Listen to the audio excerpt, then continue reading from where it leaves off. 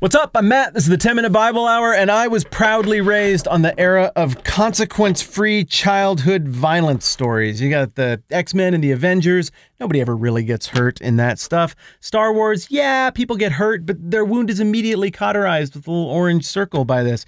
The after-school stuff, G.I. Joe, nobody ever gets shot. Transformers, you shoot them, so what? They're robots, they're metal. You just fix the metal lately. And further, there's one more story that was largely consequence-free that I was raised around every week, and that's the one I got on Sunday mornings, which is the Old Testament. I remember learning about Noah's Ark, and they had big paintings of Noah's Ark, this giant mural on the wall of maybe my kindergarten or first grade Sunday school room, and the giraffes had googly eyes and long necks, and all the animals are smiling, and everybody's happy, and there were no bloated human carcasses floating around outside the boat, ever, not even one. I stared at that mural forever.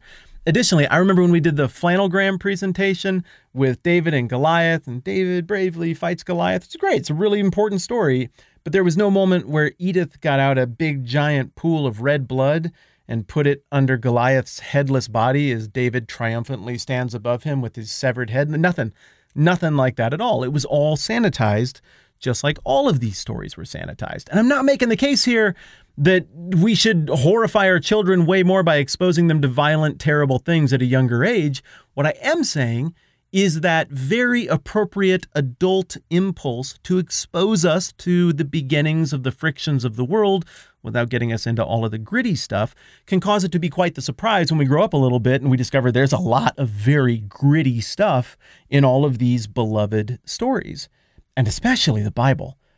You go through this and you read this with your fresh adult eyes when you start doing the faith thing for yourself, and it's mortifying because you go through and you're conditioned to be like, well, I mean, the good guys, the point of view characters are always right because that's how all my stories are. I see the world through Duke and Snake Eyes and the good guys. I see the world through the eyes of Optimus Prime and Luke Skywalker and Captain America. And so they're right because you're conditioned. Point of view equals morally right, the good guy. But the Bible doesn't work like that. It's ambiguous and violent and weird and not a little violent. Horrifyingly violent. Wholesale violence for pages on end. And there might not be pictures in the Bible of it all going down, but if you start thinking about it, it raises questions that go beyond, well, who's the good guy and who's the bad guy, and right into how is God? And what's the deal with this document? What do we do with all of this violence, and why is it even there in the first place? In this video, I want to break down those two questions. Why is there violence in the Bible, and what do we do with it? I'm Matt. This is the 10-Minute Bible Hour. Let's get after it. I got 5 reasons rattling around in my head here for why I think there's violence in the Bible.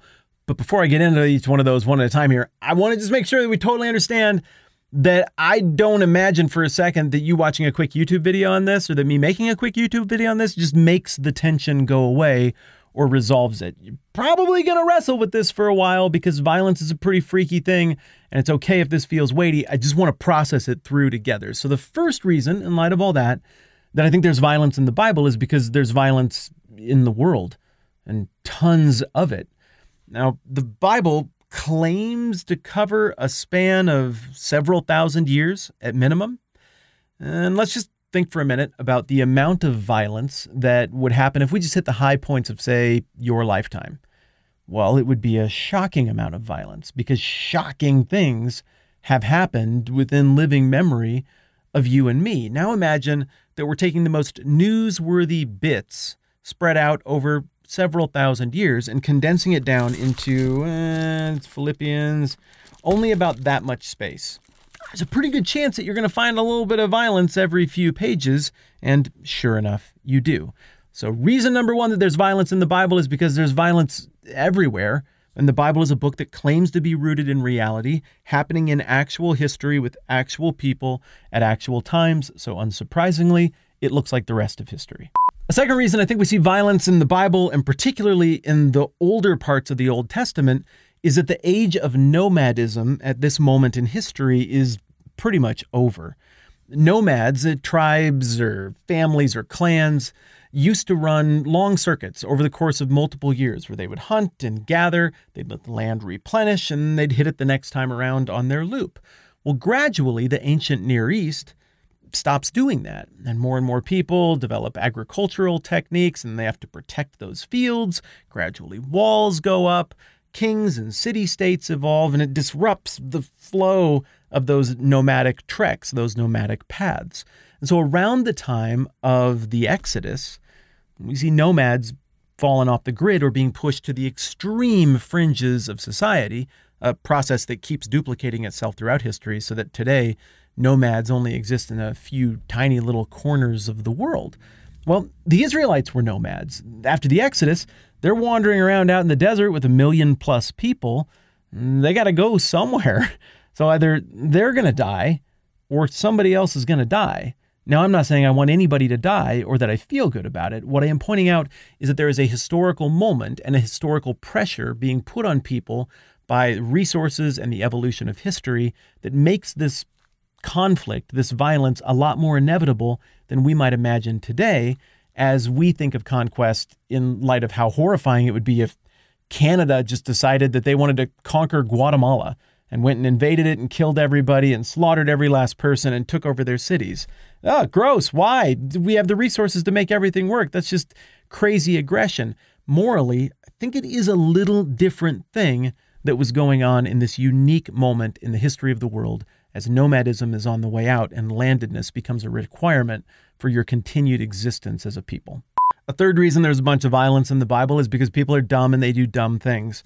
And tons of the violence we see in the Bible is never condoned by God. A bunch of it is even condemned by God and actively punished by God. But some of the weirdest violent stories in the Old Testament are ambiguous. It's just an account of somebody being an idiot.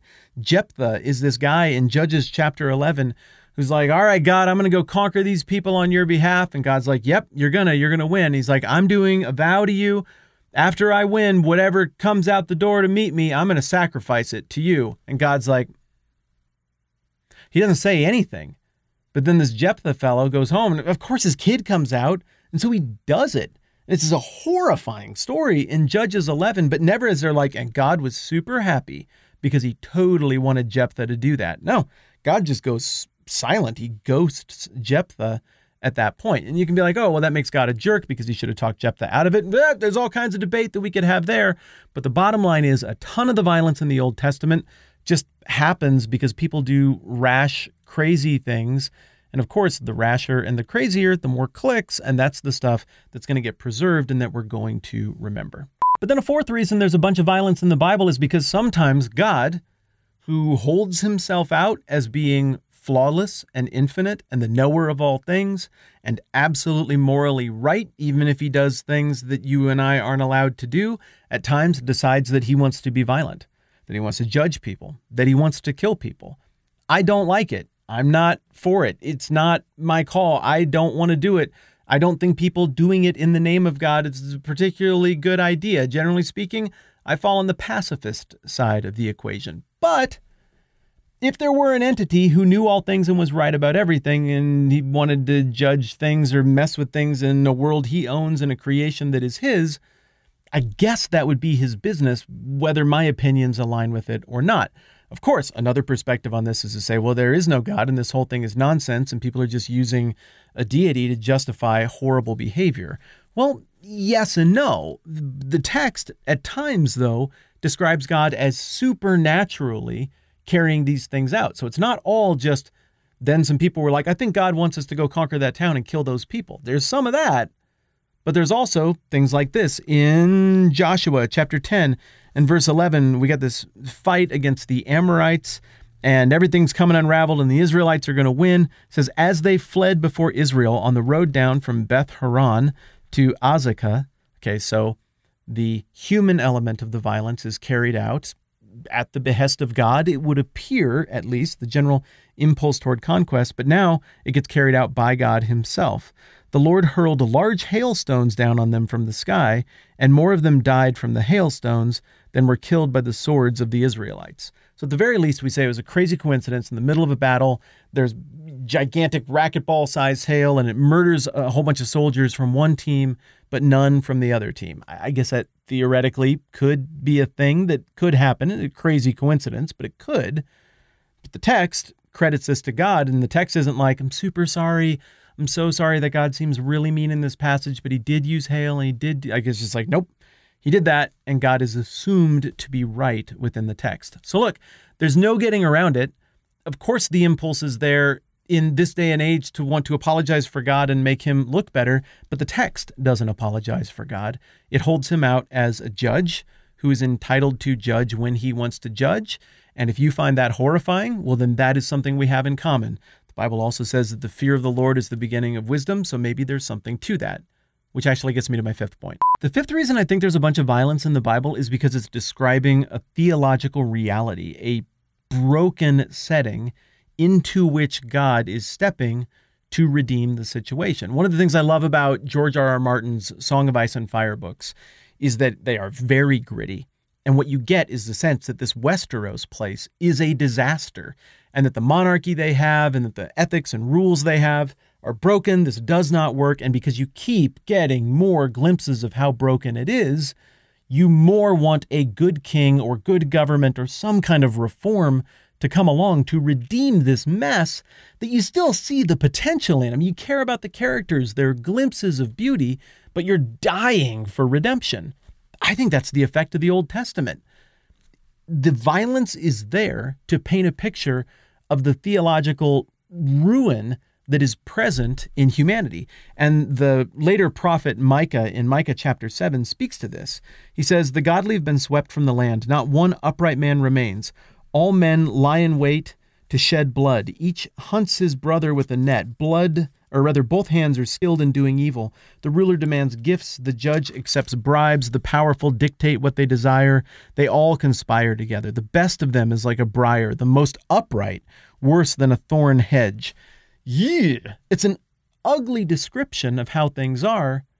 But if the description is true, if the shoe fits, then, well, telling the truth about that all the more points to what happens in this part of the document, where God ramps up the redemptive effort to take that which really is broken and in need of fixing and to fix it and redeem it. All right, so inarguably, we've got a bunch of violence in the Bible, particularly the Old Testament. There might be good reasons for that. I just threw out 5 that I think are pretty good explanations for why it's there. But that leaves us with one more question, and that is, what do we do with it? Here are some things that maybe we can do with it. Option number 1, pretend it's not there. Just assume that those parts of the Bible are inaccurate or poorly recorded or translated and just pretend they're not there, but then still like the rest of the Bible. I don't think that works because the text tradition says these words have always been in the Bible. As long as we've had access to these books of the Bible, I don't think we can pretend they're not there. They are there. The people who wrote it were not ashamed to write it. They meant to write it. So I don't think that's a great way to respond. I think we have to deal with this one way or another. Another option for what we do with all of this violence is to minimize it. Maybe I did a little bit of that with the point that I just made a minute ago about, oh, there's just violence during this time and the nomads are going away. Maybe we take that even further and we're like, oh, it's just, God was just judging people who were bad. The Canaanites were really bad people. They burned their babies to death intentionally alive at the hands of an idol named Molech. They were horrible. They had it coming. Just find ways to make it so that we don't have to think about it or worry about it. I think that's better than the first option in terms of what to do with it, but I think you might ultimately find that to be a little bit unsatisfactory as well. A third option for what to do with it is be angry. I mean, like, I could never worship a God who would do that. That's kind of a funny equation, isn't it? Because where did you get your morality from? Is there some code of morality that is inherent in natural law? Most people don't think that anymore. I do, but most people don't believe that. They think everything is relative. So where did we get the morality with which to be morally outraged at God? Oh, we got it from God. So if he's in charge of that, it's a little bit tricky to do the chicken and the egg thing with this question. And further, if we get angry and we ask the question, like, why is there so much violence in the Bible? Why does God like violence so much? I think a really fair question to bounce back at us is, why do we like violence so much? Maybe it's for some of the same reasons. I mean, we like violence to push back on injustice, right? If people are doing bad things, we want there to be justice. Maybe you have to use force to stop people from doing the bad things. Well, that's a reason you like violence. Some of the time, at least, it seems like that is why God is employing violence. Another reason that we like violence is because we need to get people in line so they'll participate in the system. Well, at least at times, violence is employed for that same reason. You just might not have the same values as the system here, but maybe in your mind, you're like, it's okay if it's my system. So there again, that anger seems a little bit misdirected. No, if anything, our love, and I do mean our love for violence societally, seems to be a little bit more reckless and unfocused and unprincipled than the way God employs violence in the text. So if we want to do the I'm angry at God because there's violence in the Bible, which maybe is a valid thing to do, I mean, first we kind of have to remove the log from our own eye and renounce and reject all violence. I don't want to kill babies or old people or foreigners or criminals. I don't want to kill anybody. I want to do violence toward people. I don't want to make people do my things through the force of the state.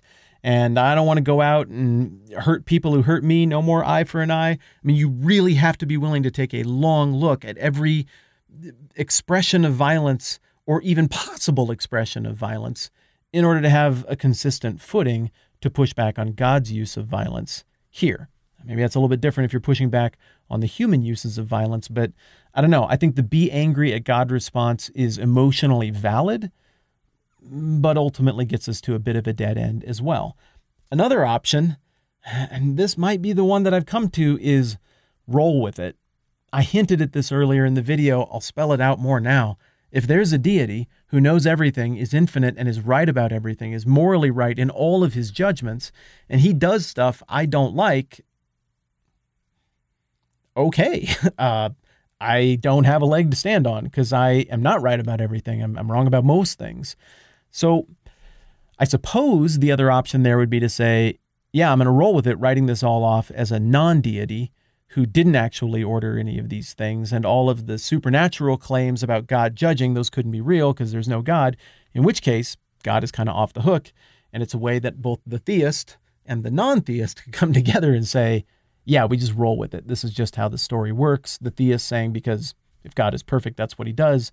The non-theist saying, because this is just people doing stuff and there's no God behind it at all. What I will say is this. The one thing we definitely cannot do with it is imitate it. Is say, I'm pretty sure because of this story from a few thousand years back that God would want me to kill these people now.